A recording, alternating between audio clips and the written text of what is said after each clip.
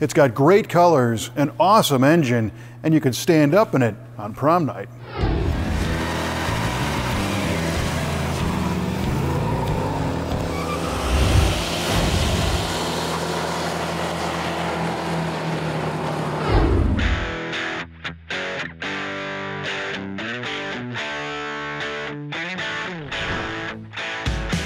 (1971) saw a completely new Dodge Charger.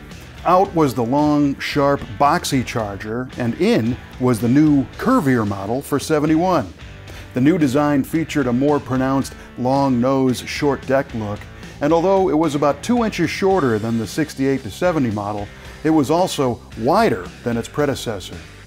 The design remains controversial, with the interestingly upswept pillarless side window design and the fastback-ish rear roofline.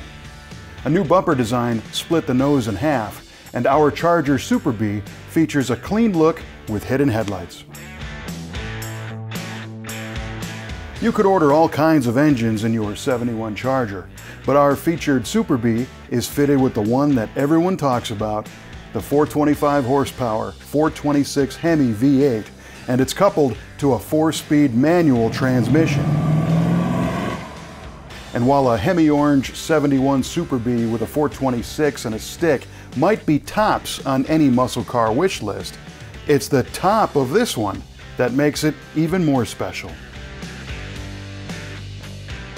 This Super B is full of cool stuff, like the 426 Hemi V8 and a 4-speed manual transmission. But everybody's going to be talking about the factory-installed power sunroof.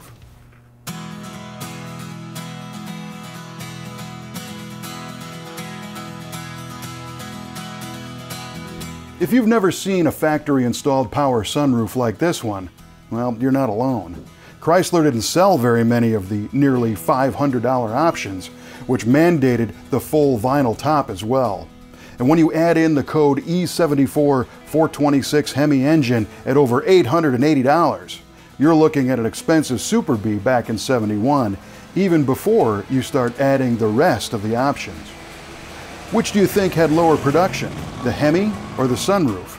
We'll answer that little trivia question later. But if you did spring for all these goodies, well, you got one heck of a ride, man.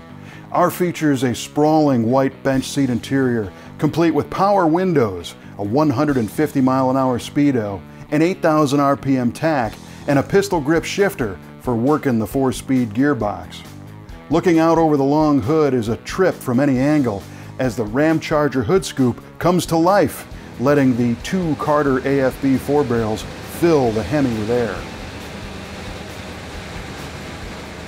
We're envisioning a clear day, turning up the Music Master AM radio, hitting the power overhead switch to let the sun shine in, and then dumping the clutch to let the 490 foot-pounds of torque launch us straight into the 5th dimension.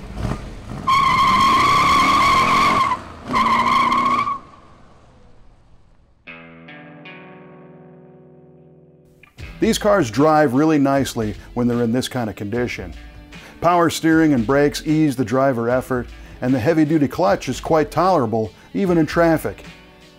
The famous Chrysler torsion bar front suspension is taut but comfortable, with a heavy sway bar to keep things on the level in the turns. And the 15-inch rally wheels and Goodyear Polyglass GTs, well, they help hold the road. A Dana 60 rear axle can stand up to the torque as the leaf springs just try to hold it in place. And these cars have some of the coolest exhaust tips ever. Many call them the machine gun tips, but the red and chrome ends are officially named Exhaust Bright Tips. We just call them awesome. This is a love or hate it design, and we're leaning towards the love it side, especially drenched in Hemi Orange with the white vinyl top and blacked out hood to break it all up. The thin black stripe looks like the car just crossed the finish line with a black ribbon wrapped around the base of the windshield.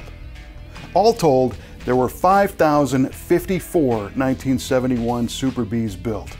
22 came equipped with the 426 Hemi engine, and only 9 of those were 4-speed manual cars.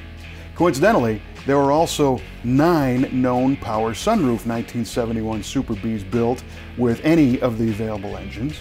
But how many Hemi 4-speed cars had sunroofs? Well, I'm not sure. But this one in the brothers collection is the Super B's knees for sure, man. From high style to high power, this Super B flies with the best of them. And we thank our friends here in the Brothers Collection for letting us monkey around with it. And we invite you to share this car with your other friends that dig Mopars. Don't forget you can push that button and subscribe, and we'll bring you something else cool next time on Muscle Car of the Week.